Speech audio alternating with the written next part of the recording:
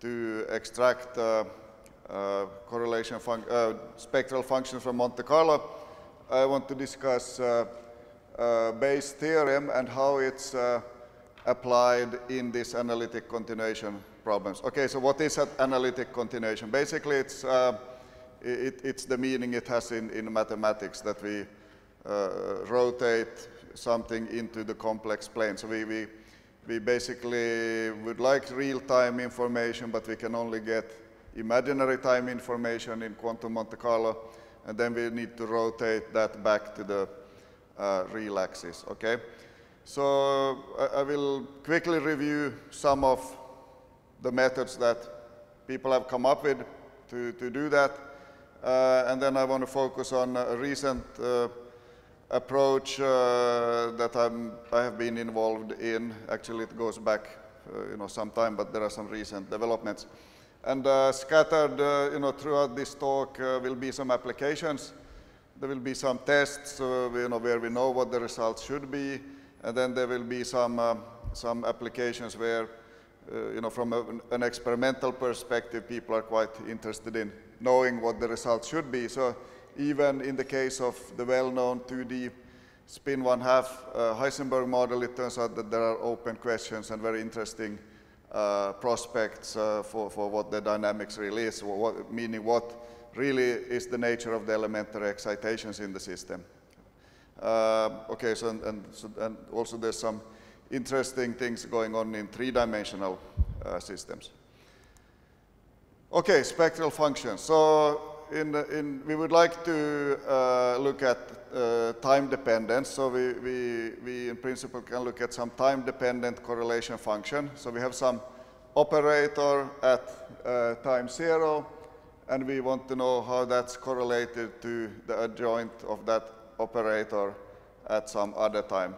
So for example, when we talk about quantum magnets, often the operator we are interested in is just the Fourier transform of the spin operator. So we could take, for example, the z component of that operator, just to give you an example of what this O could be. It could also be something more complicated. Okay, so now we would like to Fourier transform that to the frequency domain. So we just do the Fourier transform. Well, by the way, I should say, sometimes when you see things like that, you will see that there's a time ordering in front of there. So that maybe should be the case, but I think what I'm doing when I'm leaving that out will at least be okay when we talk about bosonic operators. So I don't want to get too mathematical here, so I skip some details, but or maybe make some simplifications, but the end result is correct. So we have this time correlation function, we Fourier transform it, and then to look at what this is, I want to go into, or let's say another way to write it, in the basis of eigenstates of the Hamiltonian. So these m's and n's refer to the eigenstates of the system I'm looking at. So these are the eigen energies of the system. Okay, so now if you look at an expression like that, you will see that it contains a representation of the delta function. So this is one way to represent the delta function as an exponential over all times in this case. So if we just substitute that, we get what we call the spectral function. So I could also have just started with this and not even told you about this, because this kind of spectral function appears in many cases in physics if you are interested in transition rates and things like that. So for example, in neutron scattering, if we take this operator here, this is directly proportional to the scattering cross-section when you transfer momentum q. So you see this has a momentum q. So if I put that in here, it corresponds to the cross-section of scattering at momentum transfer q and energy transfer omega. Okay. So we are interested in spectral functions of that form. Now, if we look at numerics, often we work with finite systems, and if you do exact diagonalization, or even in the Lanczos method that we talked about before, you can calculate these things. You just get it directly. But the form that you get it in, if the system is small, it's really, you know, a sum of delta functions, right? So each delta function has some amplitude, which is, you know, this matrix element squared. And if the system is small, you know, the number of delta functions can also be really quite small. So you may get from your exact diagonalization something like that. But what happens if you increase the system size, which maybe you are not able to do if you do exact diagonalization, but at least in principle, if you increase the system sizes, very quickly you will get lots of delta functions here, meaning, you know, millions and billions and so on. And then effectively it becomes a continuous spectrum. So you can look at that in different ways. You can say, okay, let's put a little bit of broadening in each of these delta functions. Then if you have, you know, thousands of them, that even with very little broadening, you will get a continuous spectrum. Or you can say, okay, let's pick a small window of frequencies here on this axis and just collect all the weight within that window and then do that for other windows. Then if you have, you know, again, maybe millions or billions of delta functions there, when you do that, you will get an essentially smooth spectrum. So I think these are things that you are familiar with from before as well in quantum mechanics, for example. Okay, so the point is we want to calculate these spectral functions in some way, and we would like to do it for, you know, pretty big systems, not just what we can do with exact diagonalizations. So before talking more about how to do that, let me give some example of really the kind of spectral function I will look at in all the examples today. So that's the dynamic spin structure factor S of q and omega, and it is based on exactly the operator I already discussed. So it could be the Fourier transform of this spin z component, or it could be the Fourier component of this you know, S plus ladder operator, or it could be Sx or Sy. I will in practice discuss you know, Heisenberg models where it doesn't really matter which one you choose, the result will be the same because of the spin rotation symmetry. But with that operator you get really the structure factor that you look at in neutron scattering. So let me give, just to give you an example from the real world, let's look at some experimental results for a spin ladder system. So this particular compound here, where, you know, you have ladders of spin. So there's a spin 1/2 in each of these lattice points, and they are coupled, you know, with each other with some coupling indicated with red here, and there's also some coupling in this direction. Okay.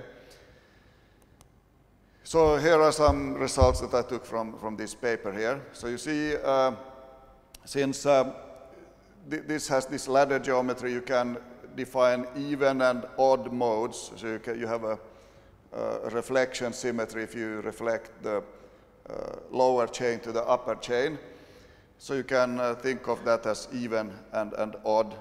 You have an even and odd mode. So that's how these things are labeled here. Or okay, here they're called symmetric and antisymmetric, or asymmetric, I guess. So that corresponds to the even and odd mode. So this is the scattering intensity as a function of the normalized momentum. So if the lattice spacing is 1, we would normally say that the momentum goes from 0 to pi, 2 pi, I guess, in this case, 0 to 2 pi. So this is the scattering at pi, which corresponds to the antiferromagnetic wave vector.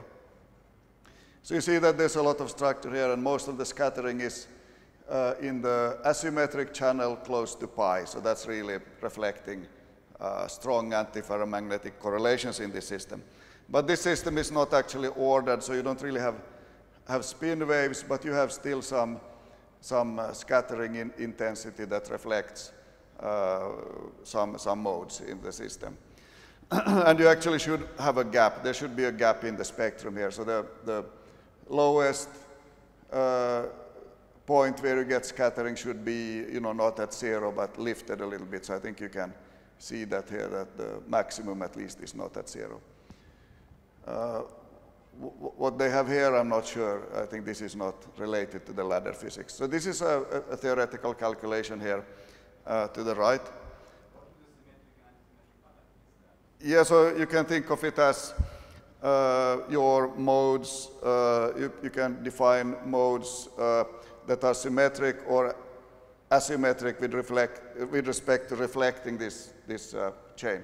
You can also think of it as, if you think of this as periodic boundary conditions in this direction, then it's just the transverse momentum 0 or pi, right? Because those are the only wave numbers you have if you have only, a size 2 in that direction. Right, so this theoretical calculation here is done with the DMRG method, the density matrix RG method, where one can now do, in one dimension at least, one can do time evolution, and you can actually compute those real-time correlations, and you can do the Fourier transform to get these spectral functions. So you see that these match quite well. So this is for some optimized value of this coupling in the theoretical calculation. Yes, please.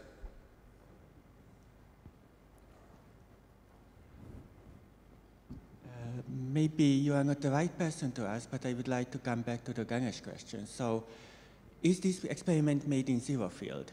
Magnetic this field? Is in zero field. If yes. it is in zero field and these are spin-1 halves, right. then on a single rank we can have either singlet or triplets. I guess the ground state is when they are all in singlets. That's right. Then the excitation is a triplet. Yeah, so these measure the triplet excitation. Right, so then we should expect a free-fall degenerate mode in one of the either symmetric or asymmetric channels. Right. And in that case, the other channel is something non-trivial. So I don't understand how you do this symmetrization or anti-symmetrization along the Okay, line. but the symmetrization and anti-symmetrization is, that doesn't have to do with the spin. That has to do with the, really the geometry of the lattice. Right, I mean, if you think about the triplet, yeah. I mean, singlet will be, say, anti-symmetric and the triplet excitation will be symmetric. No, I don't think that's, I mean, you have triplets in both channels. But then they are degenerate. No, I don't think they are. Because you have SU2 symmetry. Yeah, but that symmetry doesn't have anything to do with the symmetry of this lattice, right? The interaction like that, right? So you can have triplets which are non-degenerate. Right. If this the interring on dominant, you have that's right. Right. Yes, I don't see any, maybe we can discuss after, but basically, what are these triplets? Well, you can break these singlet bonds, okay, and excite them into the triplet. Okay, that looks like the triplet should be symmetric. Maybe that's what you refer to. Yeah. But there are couplings here too, so the triplet can also sit on the bonds here. But that would be, I mean, what I mean, if you compare the energies in symmetric and asymmetric channel, they're roughly, I mean, the top of the band is around 2.5. Right. So it means that, okay, one would like to know what are the J's, I mean, the bond J's. Yeah, I think in this experiment or in this calculation, the J here is roughly twice the J here. So, they are pretty similar. So if you do just some simple model of a triplet that can sit on each of these bonds, you already capture a lot of this actually. Okay, maybe we can discuss after.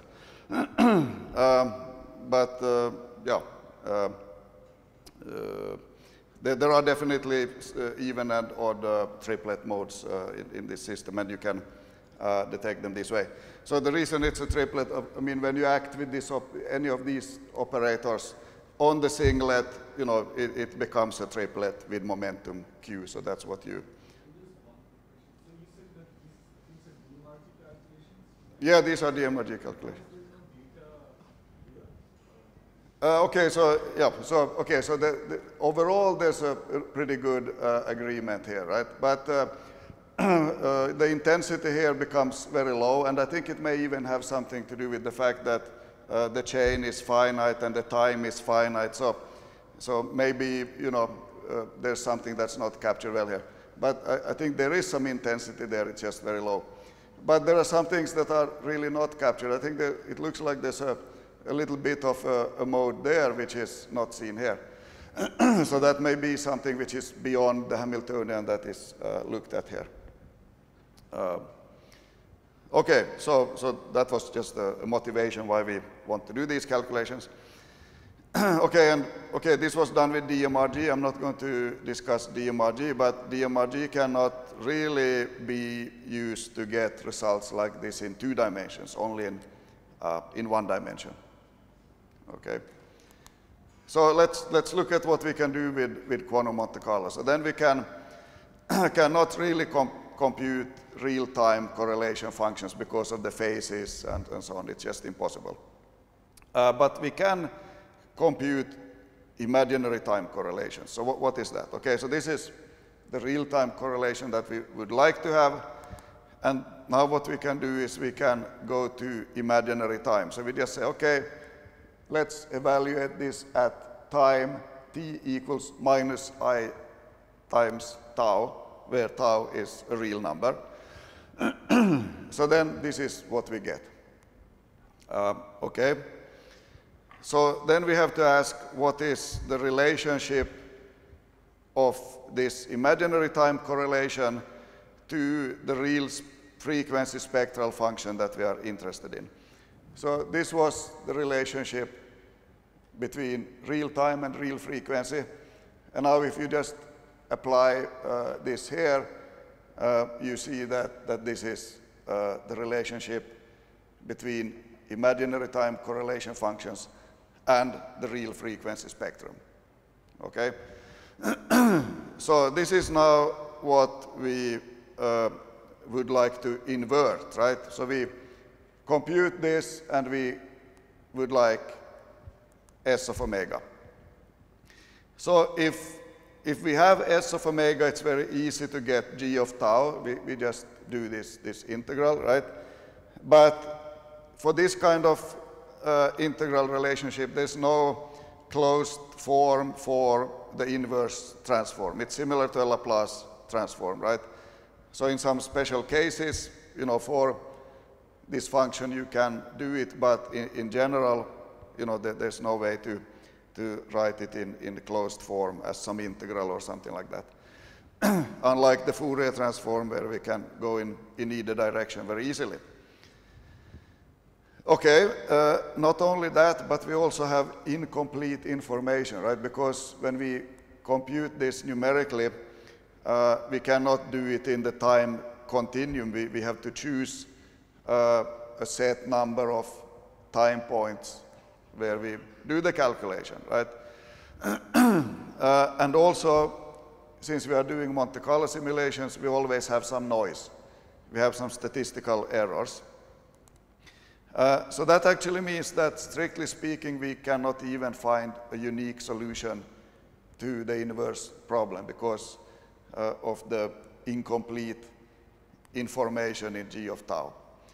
If we have G of tau to infinite precision and at all time points, then in principle one has a unique S of omega. But with this incomplete information, the inverse is not uniquely defined. Okay? So just to be concrete here, let me show you some examples of what we would actually have. Yes, please.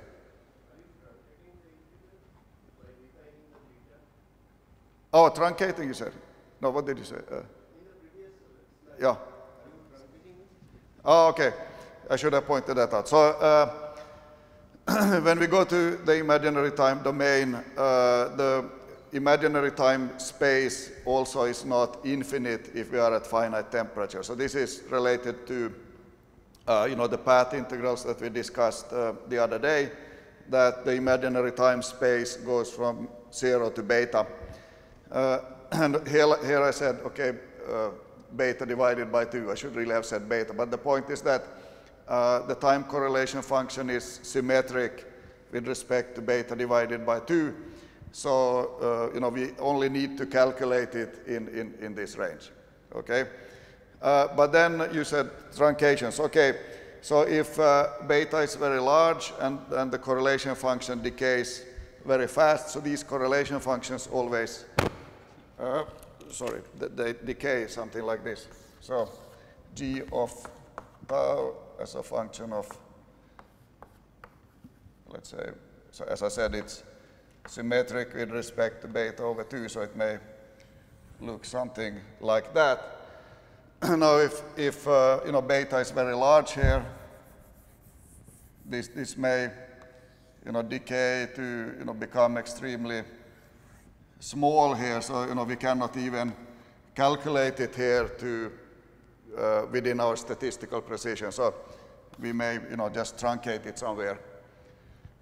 So the data I show you here is, I forget actually where this is from, but I only used some number of tau points there. And now you can see that here I don't even use a uniform grid of tau points. So you can definitely use a uniform grid, but as we will see in a while, maybe then you get too many time points. It turns out it's not easy to deal with these things when we have lots of tau points. So you may want some information for short times and longer times as well, but maybe you don't want to do a uniform grid because then you get too many points. So here it's some almost quadratic kind of grid, but not exactly. You see it's 0.1, 0.2, 0.3, and then at some point it skips some of them, and then the distance becomes larger. So it's not actually completely clear what kind of grid is even ideal, and that would depend on the problem, and if you don't know the result, you may not know what it is. But in the end, it turns out that it doesn't really matter so much. Yeah? Finite method should also set a limit on how they can be separated. Yeah, so in some sense, if beta is very small, then you still probably want, I don't know, 10 or 20 points, so then you would choose maybe a uniform, fine grid to get those. It's a bit, I mean, in the end, it's not really a problem, but it's a bit annoying in the sense that you really don't know what's the best way to pick these points. But, based on tests, and this is, things that people have played with for, a long time, in the end, it doesn't really matter. Actually, maybe I can say already that the whole problem here is that given the noisy data and the fact that the errors are also correlated, we get these points from the same simulation. So these errors, here I show some statistical errors that look very small, and they are small, but they are also, this doesn't reflect the correlations between the errors. So it turns out that effectively, even if you choose a huge number of tau points, the effective number of, let's say the effective amount of independent information you have is very small. You may have effectively, just something like 5 or 10, time points, even if it looks like you use 100 points. And that's because these things are correlated and because of the error bars. Okay, so if we have some data set like that and we would like to do the inversion, how may we actually go about that? So first, we need some way to quantify how good a spectrum is at representing our data. So if, let's say I just guess a spectrum, and then you can ask, okay, how well does it reproduce this Monte Carlo result? So I will denote the guess by Gs of tau. So given S, you get Gs of tau. Okay, so now you can think of of sort of a distance between you know, what you have calculated in your simulation and what you get from this guess. And that's just what we call chi-squared in, you know, normal data fitting. So you just take the difference between the point coming from the guessed spectrum and the point in your simulation. You square that and you divide by the error bar squared and you sum over all time points. So that's what you always would do if you do some data fitting, right? You want to minimize chi-squared. Now, as I mentioned already, these error bars are not independent, or I should say the fluctuations in the data are not independent. So these error bars don't reflect fully the nature of the errors. So what one should use, and what we always do use, is the full covariance matrix. One has to calculate not only the fluctuations of the individual points, but how they fluctuate jointly, and that's what we call the covariance matrix. Okay, let me, if you don't know what it is, it's not so important, but it captures the covariance in the system. So if we call that covariance matrix Cij, you know, which is the covariance between points I and j, let's say. Then we have to invert that matrix and evaluate this kind of expression. So this expression here, which assumes independent data points, independent random outcomes, that would correspond to, you can say that you get that if you approximate the covariance matrix to just be a diagonal matrix. But in reality, it's not. Okay, but that's not so important here. Just remember that, okay, we have this chi-squared, which tells us how well our spectrum reproduces the QMC data. Okay? Now, the very simplest way you can imagine doing this analytic continuation is really function fitting. So you would say, okay, let's take some approximate solution, and maybe that solution allows you to put in some parameters to make it more flexible or something like that. Or you just have some reason to believe that the spectrum should have some particular form. Let's say, for example, in some simple case, maybe you suspect that it should just be a Gaussian. But maybe you don't know how wide it is or where it's located. So then you have those as free parameters that you would optimize by minimizing chi-squared. So let me quickly show one example where we did an approach like that with Rajiv Singh several years ago, where we were exactly interested in what I already mentioned, the structure factor of the 2D Heisenberg model. So in the previous talk, we already heard about the dispersion relation that you may calculate in mean field theory of a spin system. So you expect for some momentum, there is some energy of the excitation. But in reality, if you go beyond mean field theory, you may have actually a continuum of excitations. So, but you may still have a delta function that reflects, let's say, the mean field nature of the system. So as a function of omega, your spectral function may have a delta function and then some continuum above that. And this will depend on the momentum. So you may have some lowest frequency where the delta function is that we call omega q, and then you have a continuum.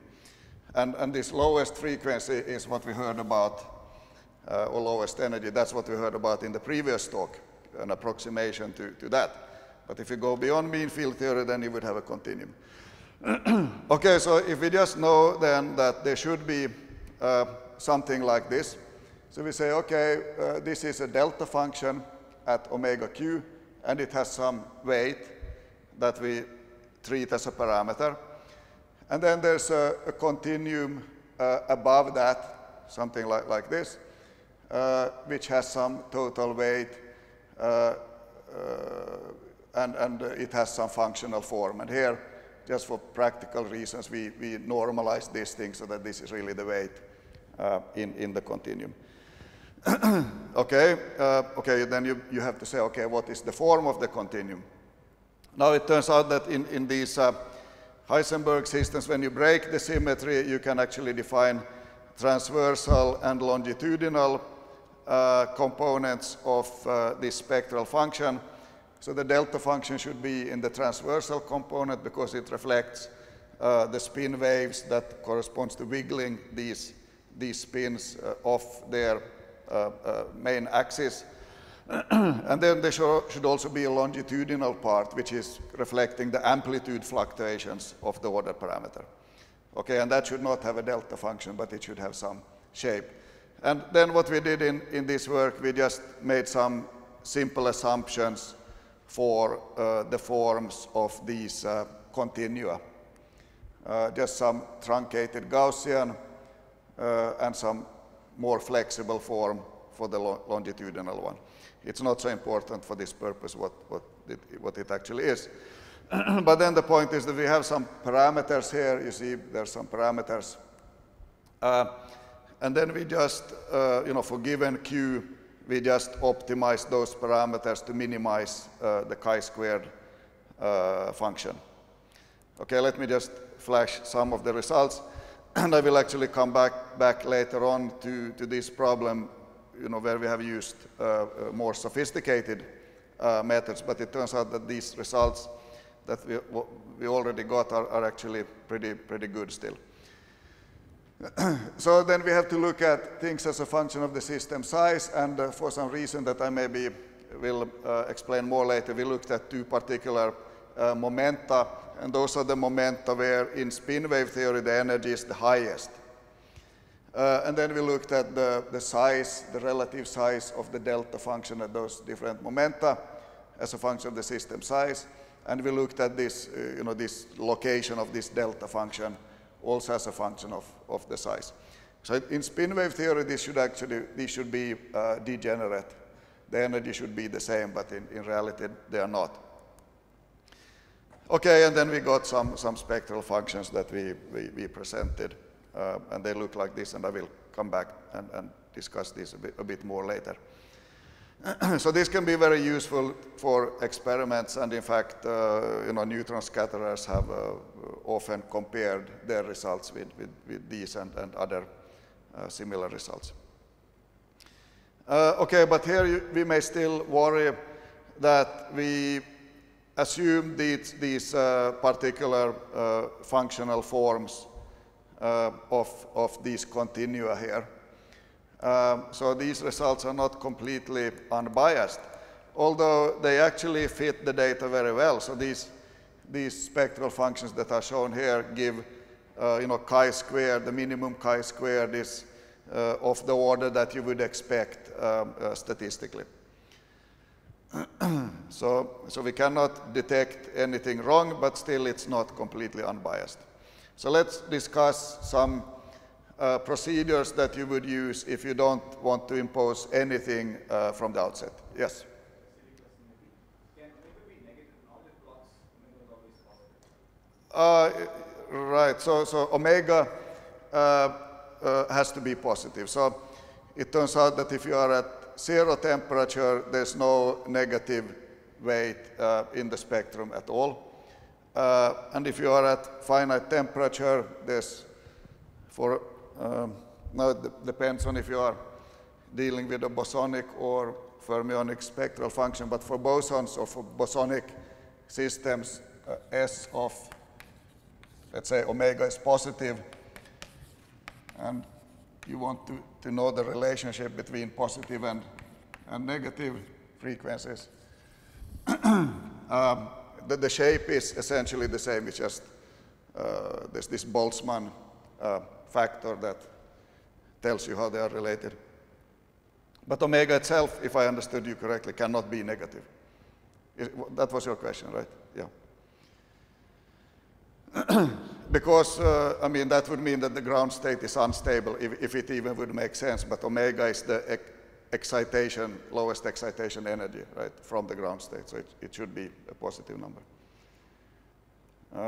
Okay, so if we don't want to impose anything, we need some functional form that is extremely flexible, right? And one very, very flexible form is that you take a huge number of delta functions and just give them some amplitudes.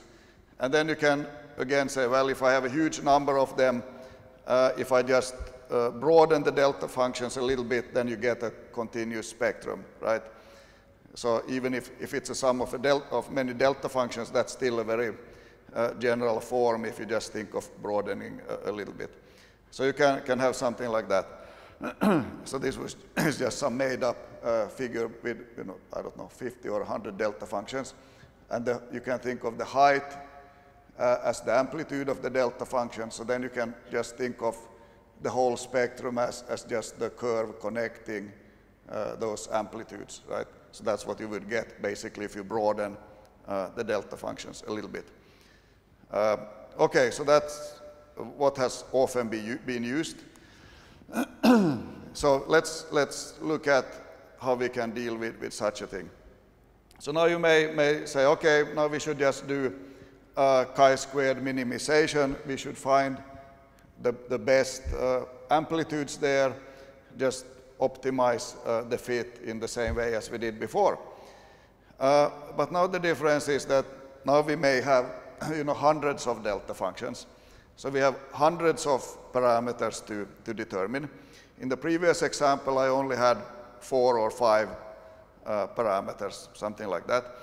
So in that case, it was relatively easy to get unique values of those parameters. But if we have many of them, it turns out that because of the ill-posed nature of the problem when we have limited and noisy data, there are actually many choices of those amplitudes that give almost the same and close to the optimal value of the chi-squared function. So you may, and this is just some made-up stuff again, but so for example, these two spectra that look quite different, they may fit the data equally well.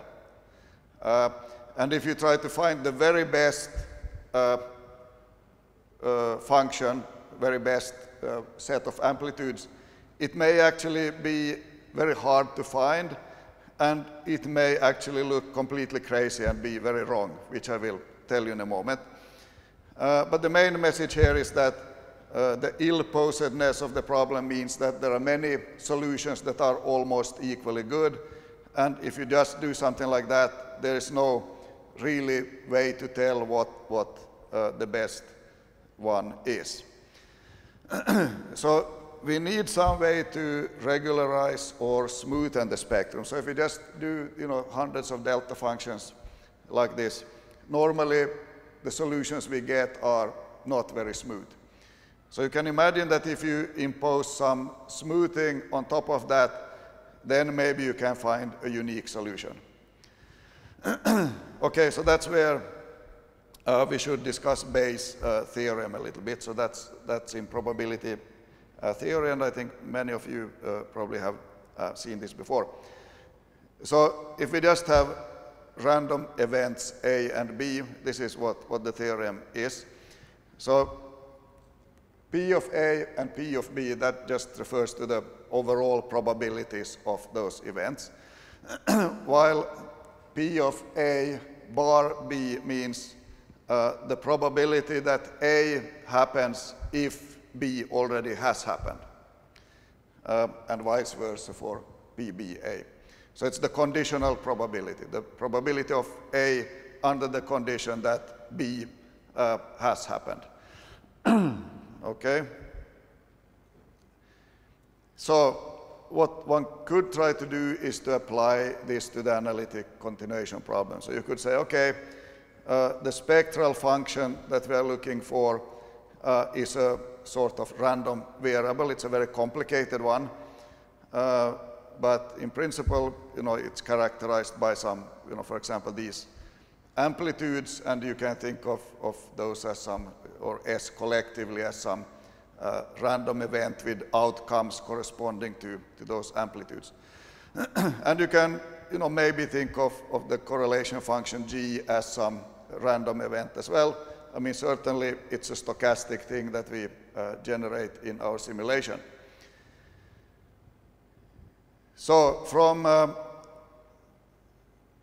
what we would really like to know is that given our calculated function G, we would like to know what is the probability of a given spectrum. Because if we have that, then we could maximize that probability, for example, and say, okay, this is the best spectrum because it's the one that maximizes the probability given our G of tau. Okay, so in principle, it's easy to rewrite that equation for that. But what are these three functions here? Okay, so one of them is easy, P of GS, meaning given a spectrum, what is the probability that we get a certain G of tau function? Well, that's exactly given by this chi-squared function. So this is just from statistics. That if chi-squared is large, then that it would be unlikely to get such a G given S. And vice versa, if chi-squared is small, that would be a likely outcome. That is some kind of assumption, that the deviation from the real spectrum is Gaussian. Yeah, good point, exactly. So that's under the assumption of Gaussian fluctuations, yeah. Which, at least for G, that assumption, if we deal with the simulation correctly, that should hold. The fluctuations above the mean are Gaussian. Okay, we have correlated noise, but if we calculate the covariance matrix and go to the basis where the covariance matrix is diagonal, then we have Gaussian fluctuations. Yeah, that's right. Okay, how about P of G? Okay, what does that mean? The probability of this correlation function. We don't know what that is. And actually, I'm even wondering if it's a nonsensical question. I mean, it seems a little bit strange that if you have no other information, what is the probability of a given G of tau? I don't know what that means. And I think that's why in all the approaches, people brush this under the carpet, and we just say, okay, we don't know it, so let's just say it's a constant, meaning that all outcomes of G are equally likely unless we have any other information. So G of tau is given to you from the simulation. That's right, but here you have to think of it in another way, that before you do any simulation at all, what is the probability of G, right? This is what it means if you think of Bayes' theorem here, right? So when you have done the simulation, you have a spectrum, but you don't know what it is, but there is some underlying spectrum. So when you do the simulation, you do this. You have a spectrum, you don't know it, but in principle there is, and then there's some probability of getting your spectral function. Okay, but if you don't do a simulation, what is the probability of G? It seems nonsensical. Yes?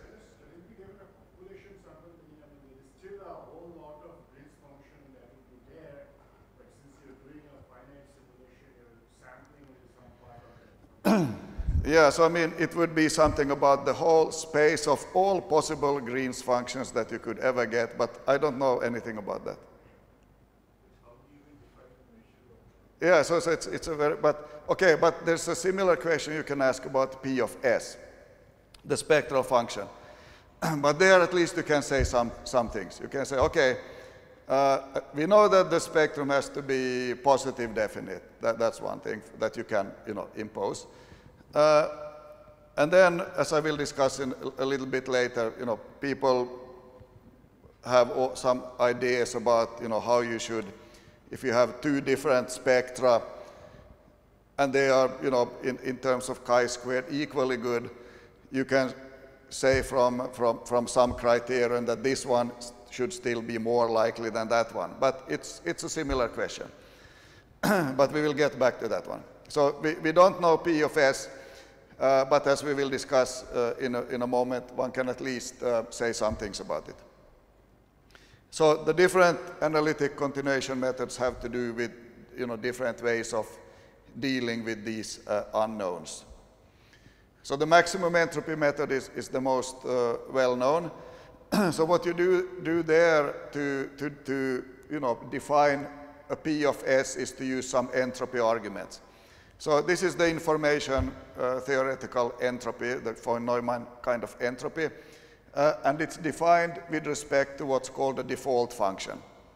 So here, the advocates of this method, they say, okay, d of omega is something that builds in some prior information you have about the spectrum.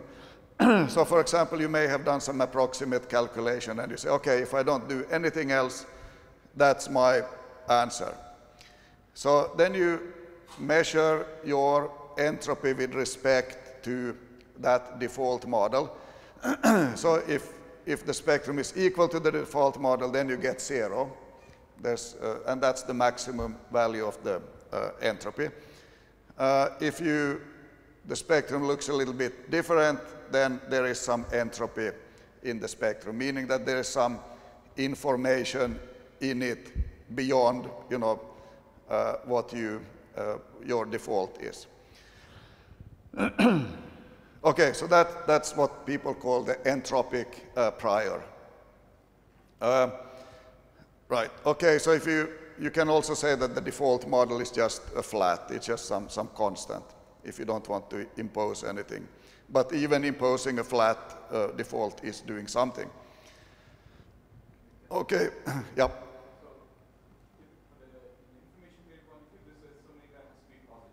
That's right.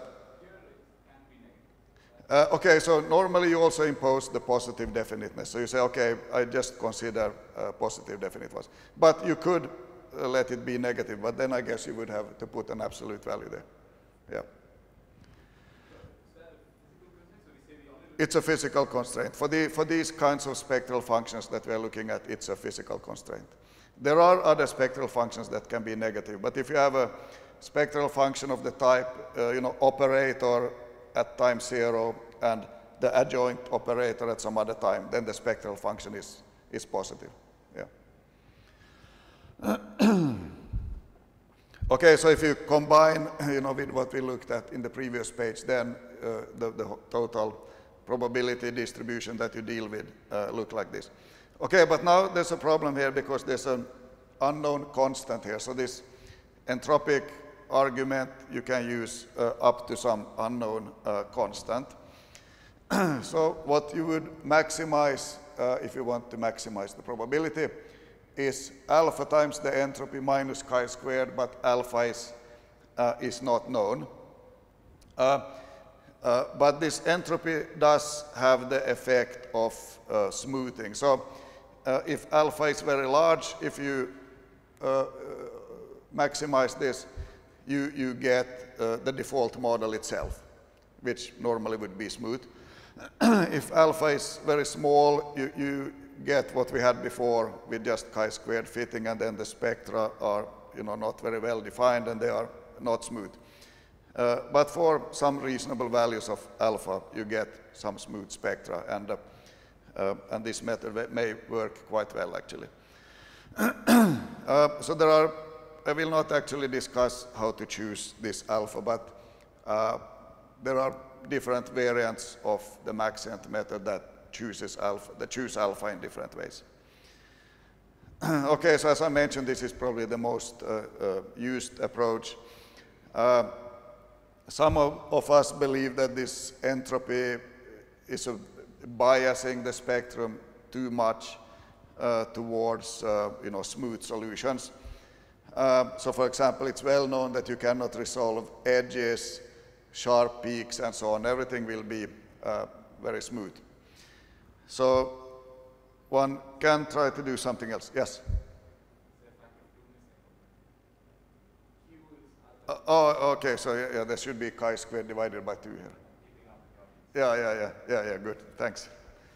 I should correct that.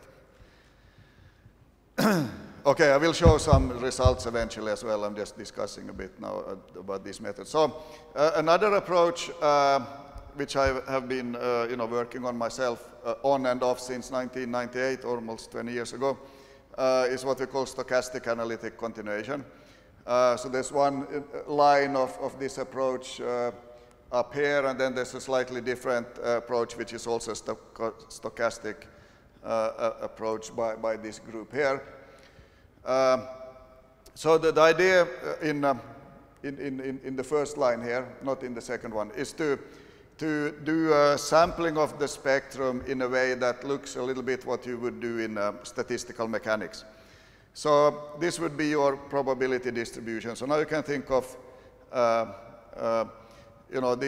these delta function amplitudes as your configuration space, and you can do a Monte Carlo simulation, and you introduce some fictitious sampling temperature. So then you see that chi squared divided by 2 acts as an energy in statistical mechanics. And the idea of doing that would be that, okay, these individual spectra may be very rough looking, but when you take the average over many of them, you will get something that's smooth. And by choosing this temperature, you can make sure that the solutions are good, meaning that chi squared is good. That's exactly like in statistical mechanics, when you reduce the temperature, you reduce the energy, right? So reducing this theta will reduce the mean value of chi squared, so you can get increasingly well-fitting solutions. Okay, so that's the basic point, and let me flash some figure from this very old paper. Probably the paper is older than some of the audience, but anyway. So here I show different curves. So what do they mean?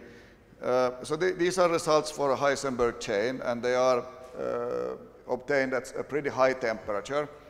And they are obtained for a very small system for which I could do an exact diagonalization.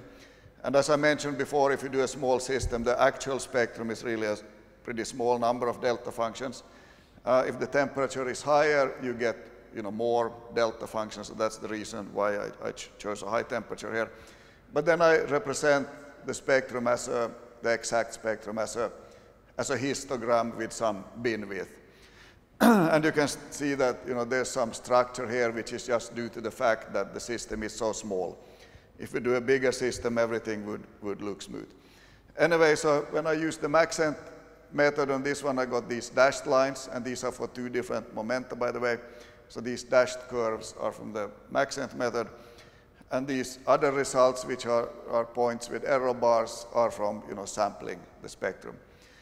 And let me not get into how I chose the temperature and so on, but you can see that it at least looks a little bit better than the Maxent approach.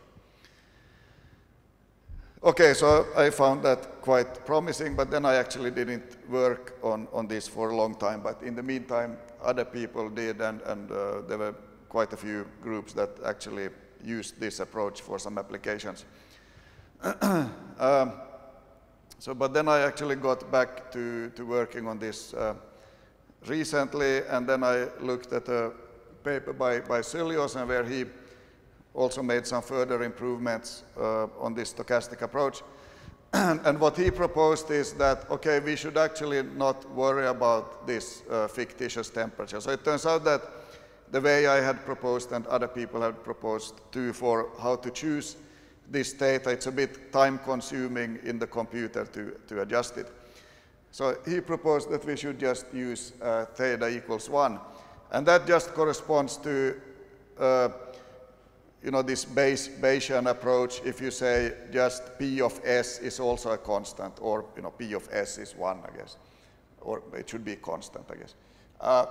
So then, because Bayes' theorem would actually not give you this temperature that I talked about in the previous slide. Okay, so then I thought, okay, that's great because that makes life much easier. We don't have to worry about this temperature anymore. Let's just set it to 1 and everything is okay.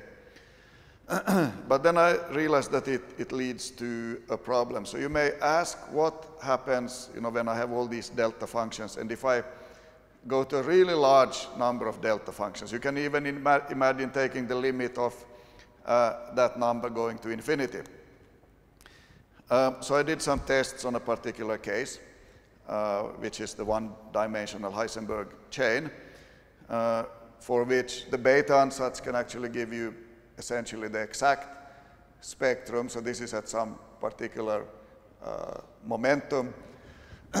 So in the Heisenberg chain, since we have deconfined spinors, this was discussed by John Chalker yesterday as well. We have actually no delta function. There's a continuum, but there's still a sharp peak. And this is exactly what's really hard to resolve in these methods. So if you just do this sampling and take the average for different number of delta functions, you get these different curves shown in red and black. And you see that the results depend quite a lot on how many delta functions were used. And this is not good, right? Because then the question is, okay, how many should you use? The result depends on that number. So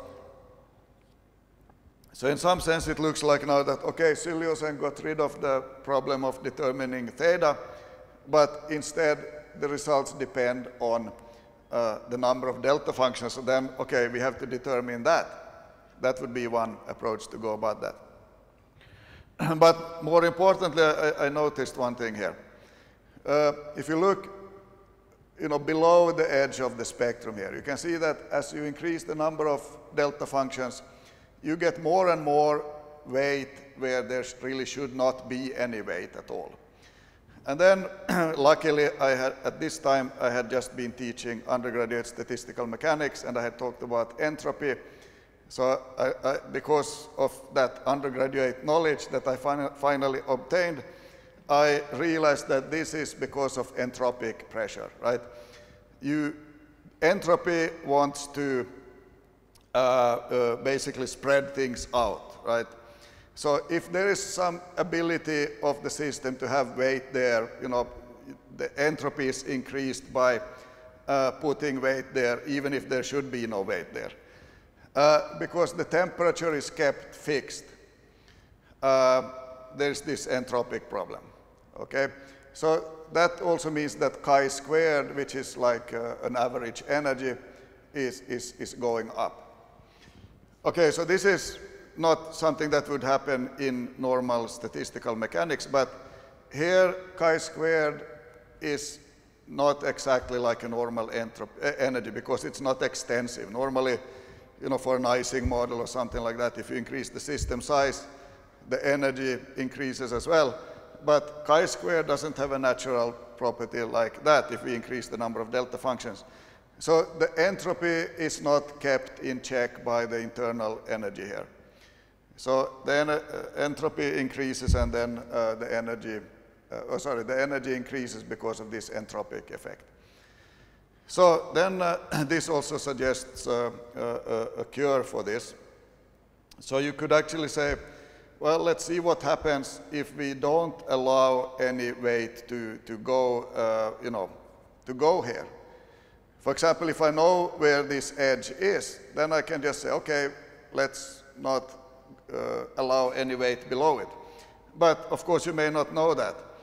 But then you can say, okay, if I look at my results as a function of the lowest energy I allow, you can see how this entropic effect will change.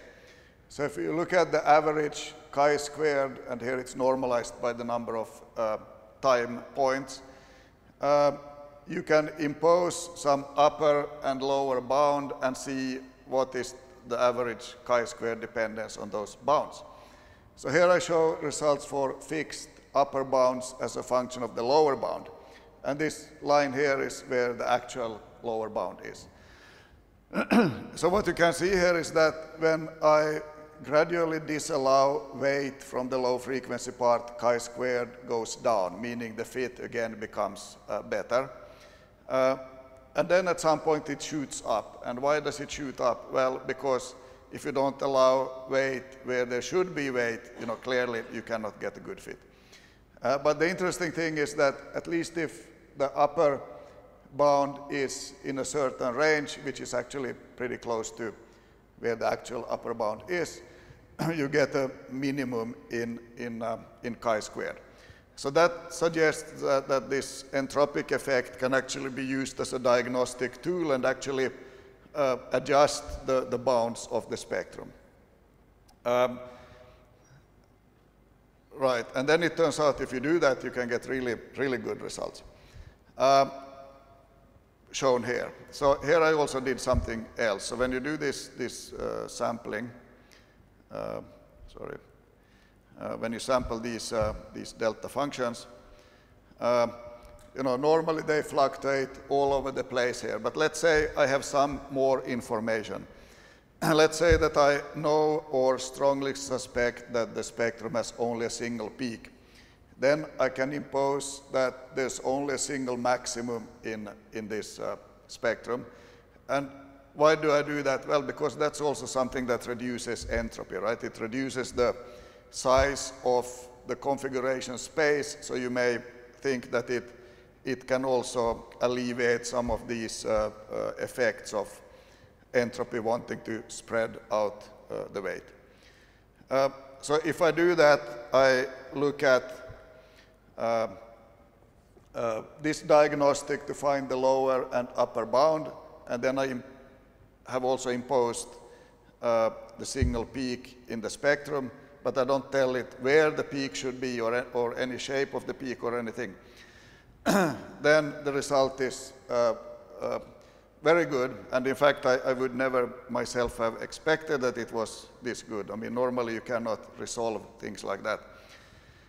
And I cannot resist showing what the referee of the paper said, because clearly he was also quite skeptical and thought that, okay, I compare with something I know, so then of course I have tweaked things and eventually reproduced that. But really, this is what was done. It was using the entropy effect as a diagnostic tool.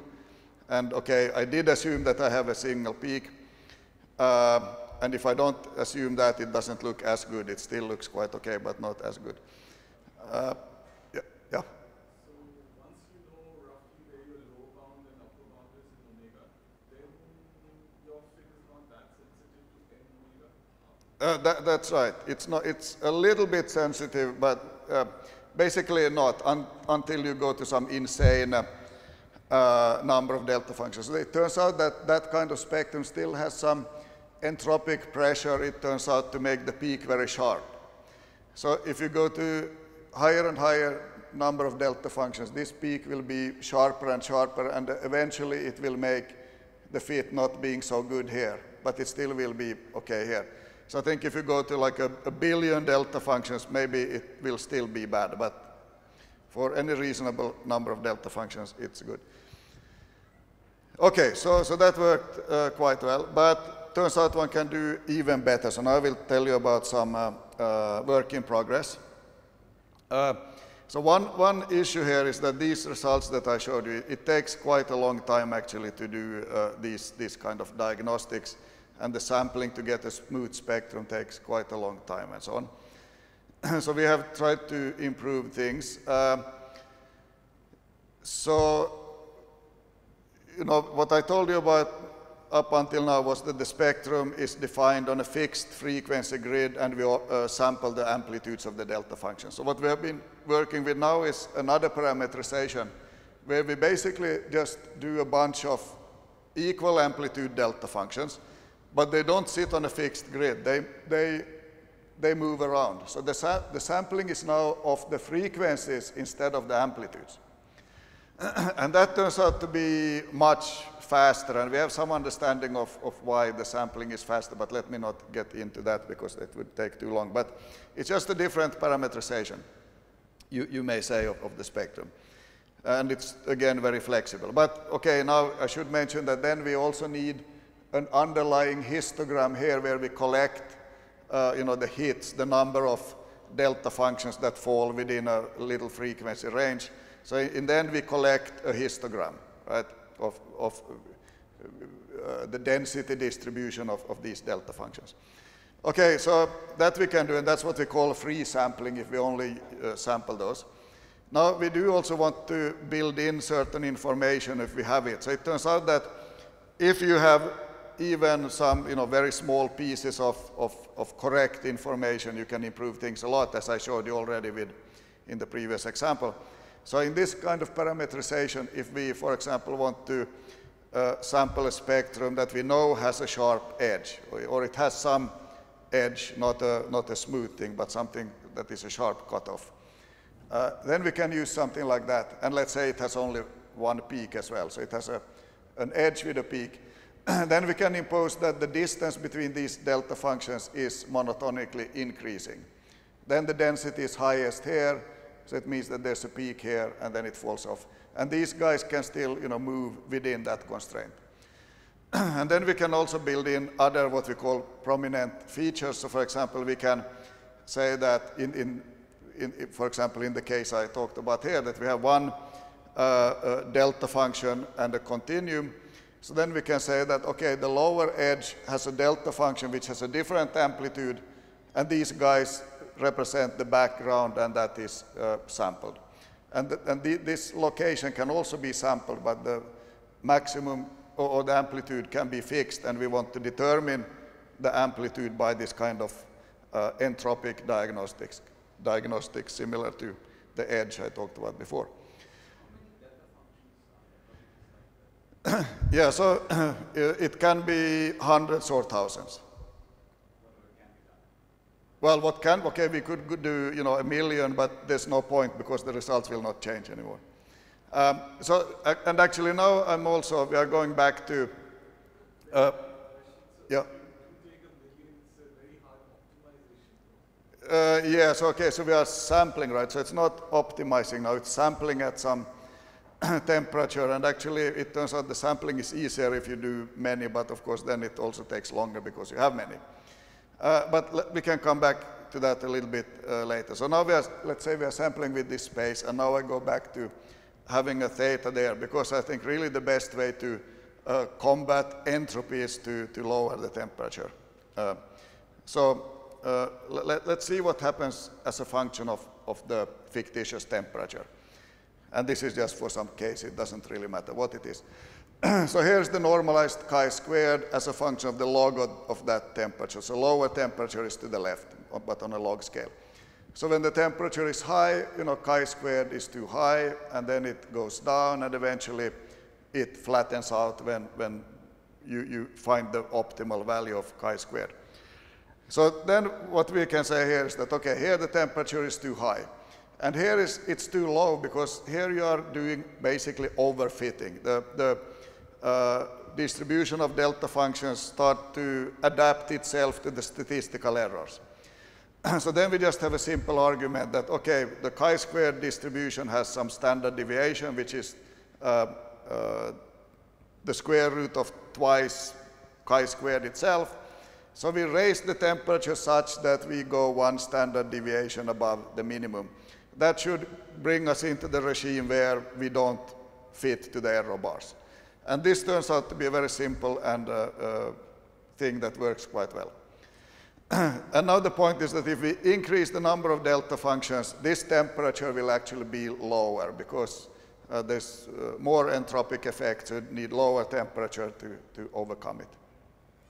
But when you choose the temperature in this way, as a function of the number of delta functions, now the result does not change anymore, as long as you have enough of them, like a few hundred or a few thousand. Okay, so let me show some movies here. So what I will show is how the sampled spectrum evolves as a function of this temperature that we talked about. And again, I use this histogram for a small system size to compare with. So this is an example where I have used the fixed grid, and okay, the average is smooth, so you don't see the grid, of course. And here, the temperature is of this form, 10 times 1.1 to the minus n, and n will be increasing, so here n is 1, so this is something like the temperature is 10 here or something like that. And this shows, what chi-squared, the normalized chi-squared is. So the normalized chi-squared statistically should be around 1 or a little below if you have a good fit. So clearly here the fit is not yet good. And this is for the free sampling without the grid, and you see that the spectrum looks a little bit different. Chi-squared is lower. But now let's see what happens if I lower the temperature. So now I hope that this movie will play, and you see how this, actually let me run it again because I don't like what just showed up there. Oops.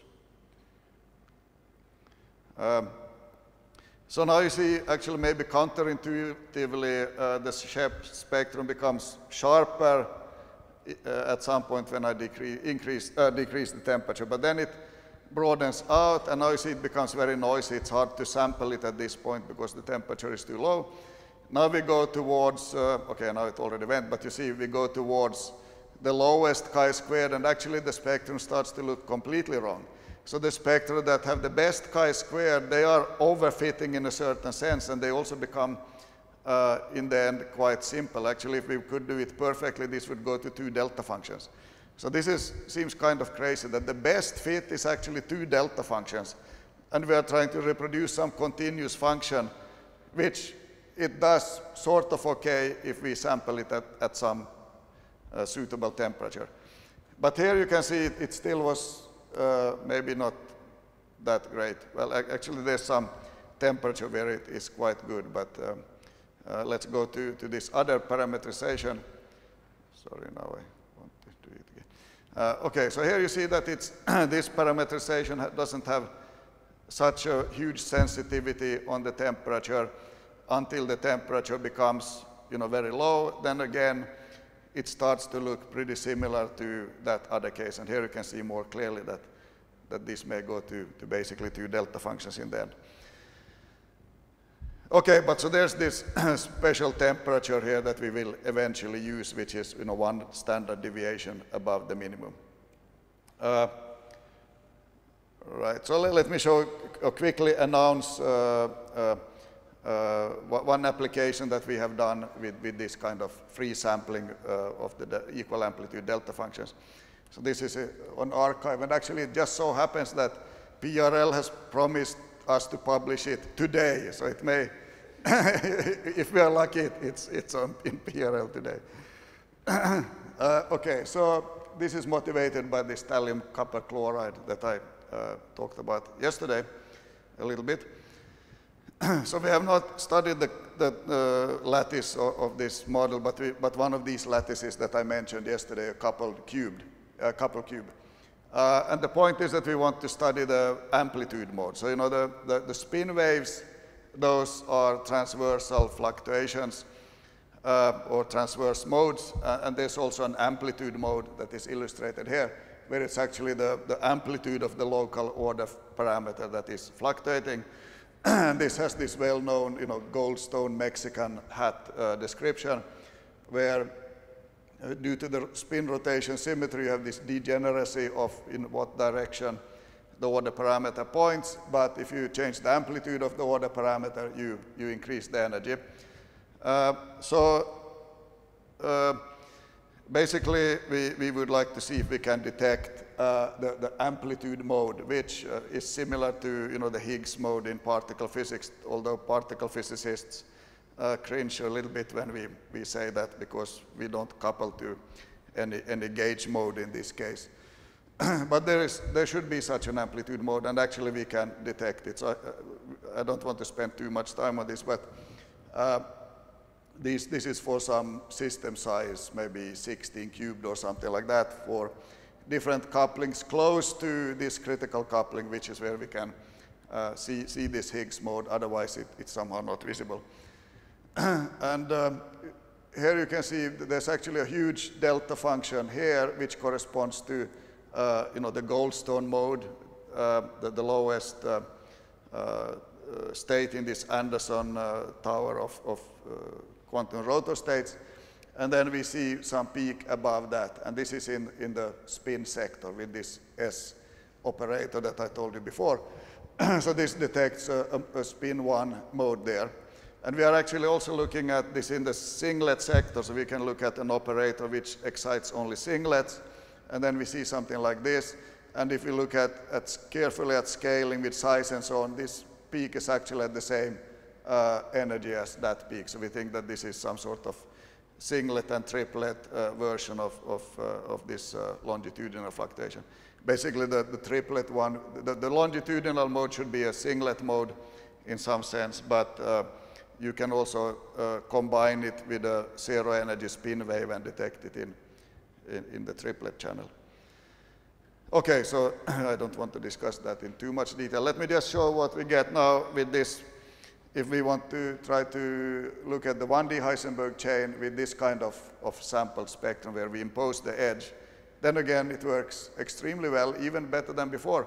And actually here we don't have to look for the optimal lower and higher edge. It turns out that this comes out immediately with this parametrization, because we have not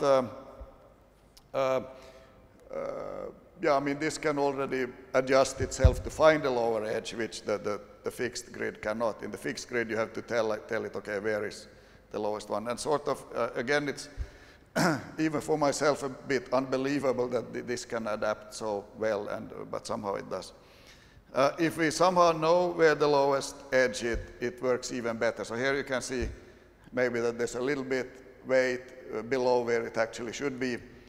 But if we put that in, and in some cases you actually do know the lowest energy, then it's even better. Related to Arnab's previous question, there is still a little bit entropic bias in this parameterization too, which sometimes wants to make this peak a little bit too sharp. But overall, I would say it's working surprisingly well. Let me show you some other test cases that we have done. So this is something that's very hard to do. This is based on synthetic data, actually. We can just create a spectrum like this one, go to G of tau, and just add some noise to that to mimic what happens in the simulation. So if you have a delta function and some background, some higher feature like that, if you just do this free sampling and the data is pretty noisy, you can never resolve the delta function very well. You just get something broad like that. So this is why often we want to actually build in a delta function if we suspect that there should be one. Otherwise, we can never really resolve it. So now we can do something similar to this entropic diagnostic test. We can say, okay, let's put a delta function. We don't say where it, I mean, let's say the lower edge delta function. We give it some amplitude, but we don't tell it where it should be, and everything, all the frequencies are sampled. And then we can actually look at how chi-squared depends on the amplitude, the relative amplitude that we put for that delta function. And again, it's something like before. There's a minimum which happens to be really exactly at the correct value. And then you see that the location is still sampled, so there's some fluctuation. These error bars reflect the fluctuations of its location during the sampling, and when A0 reaches its correct value, which is a third, then the location is also correct. So this works, again, extremely well. And if we plot the spectrum now, also the second feature is very well reproduced. Okay, now this case is a bit easy in the sense that there's almost a gap between these two features. Let me just show you that we can also deal with cases not quite as well, but still, if, so this is just a half Gaussian which is cut off at the location of the delta function, and the red one and the black curve is what we get from from this approach. But now you can see that the minimum in chi-squared is not as pronounced, but there is still a minimum. You can do some function fitting to locate it better. And okay, we make some error around here, but overall it's still quite good.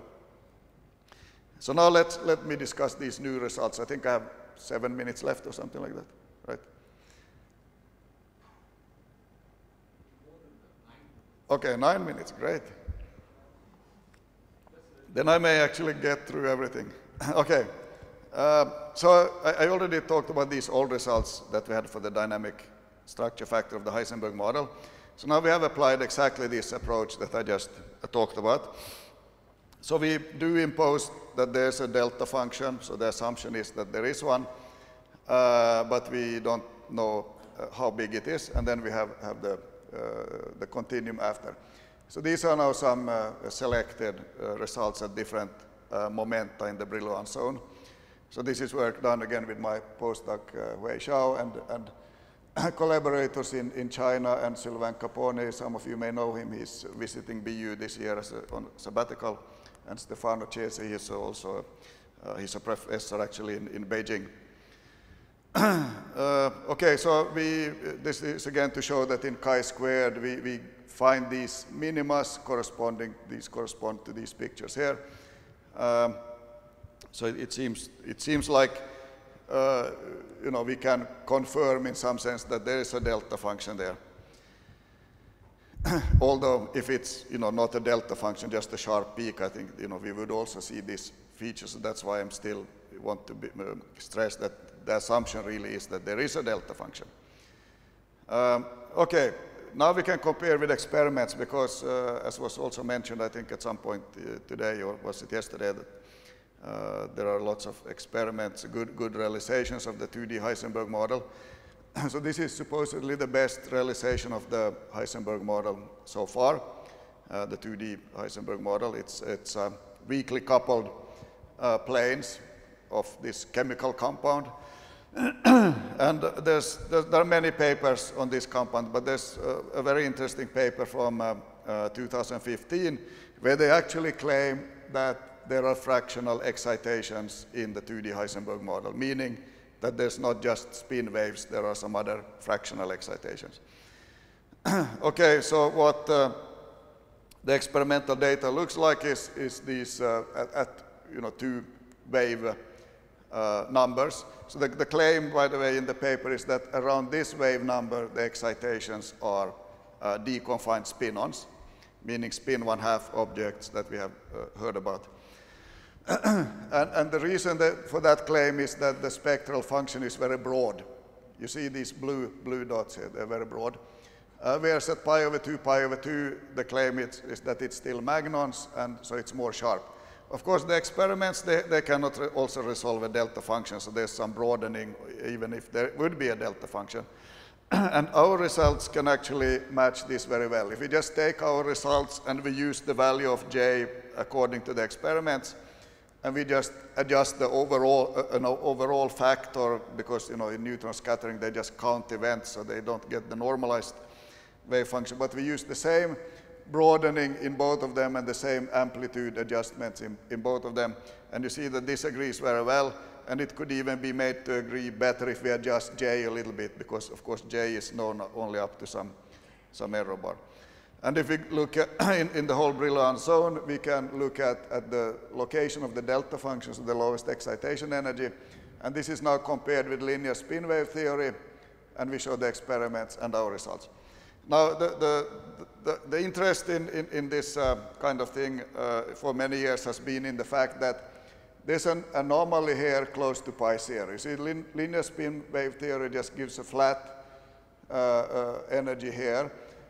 But many calculations, and including our current one, show that there's a dip there. And that may appear to be small, but it turns out that you cannot really explain that dip in spin wave theory. Even if you go to very high order, the spin wave theory seems to converge well, but it doesn't converge to where many calculations show that it should be. That's right. Yep, nothing else, just 2D Heisenberg model. Right. Okay, so now the suggestion from this experimental collaboration is that there should be deconfined spin-ons. Well, what we can also look at here is, okay, how does this amplitude, so in our case we see that there's a delta function, so in our calculation we would say, well, this is wrong, there is a delta function there, and we can also reproduce the experiment with, so we don't think that there's deconfined spin-ons. But it's still interesting to see that the amplitude of the delta function is the smallest close to pi 0. I guess it should be the smallest at pi 0, but our data is a bit noisy and so on. And it's pretty high at pi over 2, pi over 2. So then you can ask, well, what is causing this reduction? So now to get some further insights into this, we have looked at the JQ model, where, as I talked about yesterday, we can bring it into another phase if this Q interaction is strong. If we look at pi over 2, and we look at as a function of Q over J, then the critical point is around 22 in the JQ model. And you see here that as a function of that parameter at pi over 2, the excitation energy normalized by J plus Q just goes up a little bit, and the amplitude in the delta function is still, above 70%. So that's pretty stable. And this is for some system size, I think it's 32 squared. But when you go to pi 0, then we see something really amazing. We see that, well, first the energy goes down. I will discuss that a bit more in a bit. But more importantly, the delta function really seems to go away. Actually, we have better data now. We have 1 point in between here too. So there's a sharp but still a continuous drop in the weight in the delta function. And this drop happens way before the deconfined critical point. So the effects are big at close to pi 0, but small at pi over 2. So we know actually from other work and some general considerations that when we get a transition into the VBS, we should actually get a gapless triplet at pi 0. So the fact that the energy goes down is not so surprising, and the fact that it's not 0 here is just a finite size effect. It actually drops to 0 very slowly. But the main surprise here is that the weight in the delta function goes so small so quickly. So our interpretation of this is that in the pure Heisenberg model, we still have Magnon excitations, but there's a big continuum. But with just a little bit of Q interaction and probably other kinds of interactions as well, the Magnon goes away, meaning that the spin-ons become deconfined close to pi 0. So you would still have Magnons almost everywhere. You would still have Magnons here and here, but here you would have spin-ons. Yeah?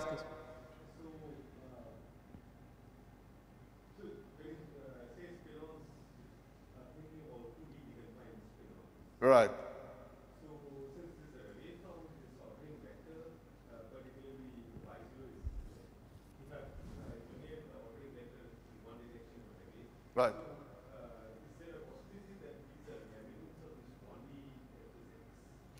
Yeah. So there's some resemblance to 1D physics here, but it's not real clear. I mean, it's at pi 0, so that means that you're propagating along the right. Yeah, so I think, I'm almost running out of time, so maybe we can discuss that more after. It's very interesting. We actually have some theory where we can actually phenomenologically explain this within a toy model that mixes Magnons and spin-ons. So the Magnon basically propagates, but it can decay into a pair of spin-ons, but there's some energy to break it up, and then it recombines and so on. So it's actually, for those of you who may know the exciton polariton problem, it's a bit similar to that in our toy model. And the reason that the effect is close to pi 0 is because at the critical point, eventually the spin-ons are gapless at pi 0. So you can think of it as the Magnon has some dispersion and the spin-ons have some dispersion, which is gapless at pi 0, and that's why they can couple the best at close to pi 0, because that's where their energies are.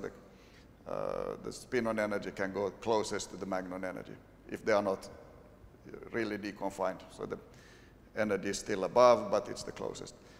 Okay, so this is really everything I wanted to do, so I think I should stop here, so thank you.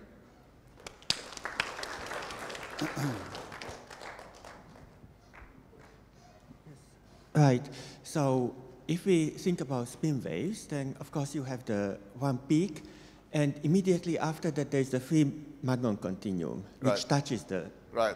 So regarding this, I have two questions. Okay. So one question is that, I mean, I believe, or I don't know, I believe that there must be some predictions of how the free magnon continuum would appear in SK omega, starting from spin wave. How does it match? Okay, so let me talk about that. So as I mentioned, the spin wave theory cannot really capture this dip here. If you go to high order spin wave theory, people have done up to 1 over s cubed, in fact. You see a little bit dip here, but it doesn't appear that you could capture the whole thing. And if you look at the weight in the continuum, I think it's something like 3% or something very small. So spin wave theory cannot capture this big weight in the continuum. But people have done other more sophisticated things. So Götz, Uhrig, and his collaborators, they are doing this, what they call continuous unitary transformations. And I don't know the details, but it's basically something where they can formulate it as an expansion in multi-magnon processes. And they actually get something which agrees really well with our results, right? With our quantum Monte Carlo results. So then it appears that there's a little bit of conflict between their calculation, which clearly is a calculation involving magnons, and our scenario that basically makes an effective model where the magnon decays into spinons. But in the end, in the Heisenberg model, we still say that it's magnons. It's just that the magnon has some internal structure that contains spinons. So it's not necessarily in conflict with their scenarios. I think what I hope that they will eventually do is the calculation including the Q term, and then we can see if their calculation really breaks down at some point. Right. So maybe misunderstanding. So spin wave, I meant magnon, that elementary excitations, a magnon, whether multi-magnon, whatever. Right. Spinons are not magnons. That's right. So coming back to this Q picture, so if you have a free magnon continuum, then it may happen that the one magnon branch is within the continuum, and that causes that that the delta P decays. And simply your elementary excitations are still magnons. Right. But simply the one magnon mode disappears because it's inside the continuum and you cannot see it. Yeah. I guess that's also a possibility. Right. So but I think if the delta function is inside the continuum, I mean, like you said, then it would probably decay, right? So in the end, there is no delta function then. Right. Yeah, I guess that can happen too. Right. So if you talk about the longitudinal part, right. I mean, you showed it for your, I mean, I tried to fetch your paper from 2001, but internet didn't work. Right. So you showed also the longitudinal. Yeah, so in that case, actually, we did a calculation which included a small staggered field so that we could actually separate the longitudinal and transversal part, which we haven't done in this most recent calculation, unfortunately, so we should probably do that. So that may give us some more information if we do that. Yes, because then we would expect the two magnon continuum that gives the response. And how much is the... So the weight in that we did in our old calculation, and it's pretty significant. I forget, but 20–30%, something like that. It's a big contribution.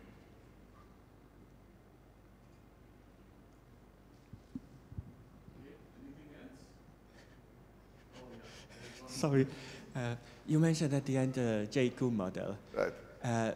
Physically, we would expect the far-side ring exchange. How much is Q related to the far-side ring exchange? So the Q term is a subset of the full ring exchange. So if you think of the ring exchange in terms of S dot S, and then there's some other S dot S, then there's one where this one and that one sits like that, and one where they sit like that, and one where they cross each other.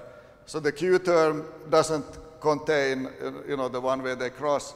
And furthermore, the Q term has the wrong sign. The true ring exchange that you derive from the Hubbard model comes with the opposite sign.